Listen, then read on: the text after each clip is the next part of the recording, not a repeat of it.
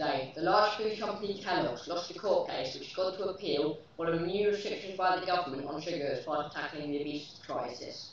The company took the government to court, claiming that the new food rules did not take into account the added mass of the milk that most people have in their cereal. After losing the court case, Kellogg said that they were disappointed, and their managing director said, "It makes little sense to us that consumers will be able to buy other products like donuts and chocolate spreads on promotion, but not many types of breakfast cereals." This court case happened following a new law last October that foods deemed high in fat, sugar, or salt will be banned from prime spots such as checkouts, store entrances, aisle ends, and their online equivalents. Kellogg's are particularly annoyed because popular brands such as Crunchy Nut Cornflakes and Fruit and Fibre are classified as high sugar in their dry form, which is now being penalised. Young teens in Foods have been asked to leave a number of cinemas following a TikTok trend, which has encouraged them to mimic Gru during screenings of Minions and Rise of Gru. Many screenings have been ruined because of vandalism, objects being thrown, and abuse of staff. Cinema managers have reported young children leaving in tears. Many cinemas have provided refunds. Now for some sad news. The famous YouTuber Technoblade died at the age of 23. He died after a year-long battle with cancer. Technoblade is known for his Minecraft videos, and a lot of his videos were recorded on the Hypixel server. However, he was also in a lot of videos which included fellow Minecraft YouTubers such as Dream and Real Research. He will be widely remembered for his gentle voice and his catchphrase, "Technoblade never dies." I will now hand over to Biren and Finn who have the sports news. Thank you, Sam. Firstly, the summer transfer window is still in full flow. Erling Haaland has signed for Manchester City from Borussia Dortmund for £51 million plus bonuses at the start of the transfer window, which was rumoured for a while before the transfer window started. He will be following in his father Alfie Haaland's footsteps who paid for his assistance. Man City fans will hope that he can adjust to the Premier League quickly and continue his blistering form he maintained in the Bundesliga. Sadio Mane signed for Bayern Munich earlier in the transfer window, following Liverpool's Champions League final loss. He will be on £250,000 a week, but the signing fee was a surprisingly low £35.1 million. Richarlison, Calvin Phillips and Gabriel Jesus have also moved to Tottenham, Manchester City and Arsenal respectively, with Darwin Núñez having moved to Liverpool in an £85 million move. News just in, England's men's cricket team have completed a record 7-wicket win over India to level the series in the fifth rearranged test. Needing 119 to win at close last night, Yorkshiremen Joe Root and John Bairstow scored centuries as England cruised to victory before lunch on day 5. The chase of 378 was an England record. Despite a famous win, the host performance will be overshadowed by reports of racism on day 4. In Wimbledon news, Novak Djokovic will be playing Jannik Sinner on centre court today, whilst Cameron Norrie will attempt to become the first British man to reach the Wimbledon semi-finals since 2016, when he faces the Belgian David Goffin in Court 1 today at 2:15. Tune in to BBC Two today or watch it on BBC iPlayer. Tomorrow, at 8 p.m, England will play Austria in the first match of the upcoming Women's Euros. This competition will last until the 31st of July and is likely to see new champions crowned. Spain, England and France placed more likely to win than the reigning champions the Netherlands, who won in 2017.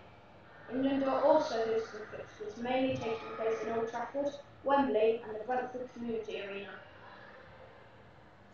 Finally, some local sports news. Hitchin Boys School will be playing in their Dream Year 10 Athletics final this Saturday at Tilsley Park in Abingdon. The intermediate boys squad qualified after competing at Lee Valley, where they were crowned champions with a score of 518 points. We wish the squad all the very best of luck. That's it for sports news, now back to Sam and Ollie. Thank you, Biren and Finn. There's certainly plenty of sport to look forward to this week. Now we're going to Finn, who's going to tell us about the whole school read at Hitchin Boys School. Since May half-term, the English department has been running a whole school read with years 7 and 8. The book chosen for this event was After the War by Tom Palmer, a story inspired by the 300 children who travelled to the Lake District after being liberated from Nazi concentration camps in Poland at the end of World War II. Many events have taken place to promote the reading of this book, including a visit from Tom Palmer, a homework project and activities in English lessons. In this report we will talk to Tom Palmer himself, as well as to several students who've read After the War.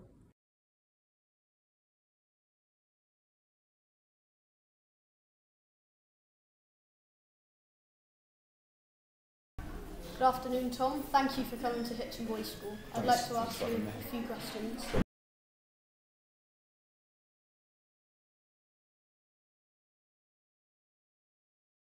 I love writing about both, and I started off with sport, and I love sport, particularly football, but when it comes to war, just because it's real people and real things, that's what I really enjoy the most. And it's just like I get really obsessed with, if I'm writing about the First War or the Second World War.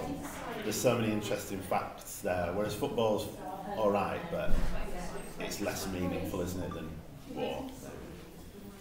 Did you always want to be an author when you were younger? No, I disliked reading a lot when I was young, and I struggled to read, and what got me into reading was my mum getting me to read about football, about Leeds United in particular, and that's what encouraged me to read in newspapers and magazines and books.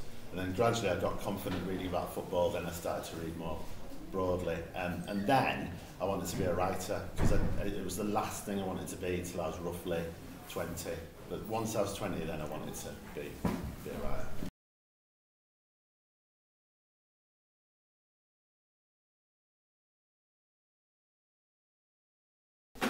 My favourite ever writer is called Emily Bronte, and she wrote a book called Wuthering Heights, and it's my favourite book because I used to think that to be an author you had to be from London and posh and clever and all these things that I'm not. And then I read this book by Emily Bronte, who lived about 5 miles from where I live, and wrote about people from around where we are from, although she was doing it 150 years or 200 years ago. So definitely Emily Bronte. Thank you for your time, Tom. Thank you, thanks for the questions.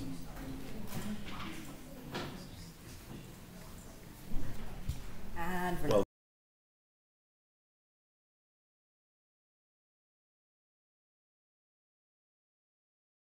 To the book After the War. I think After the War gives a unique insight on what happens to children after the Holocaust. What do you think of the book After the War? The book is a fantastic book, and it also creates a sense of understanding and empathy for those who experienced negativity during the war. I think it's a really important story, but also in the way it's told and the way it's presented gives all readers, not just children, an insight into the horrors of the war and the consequences of the war as well. Finally, here's today's weather with Freddie. The weather in Hitchin is a high of 29 and a low of 24. Back to you in the studio. I've been Sam. And I've been Ollie. Thank you and good night.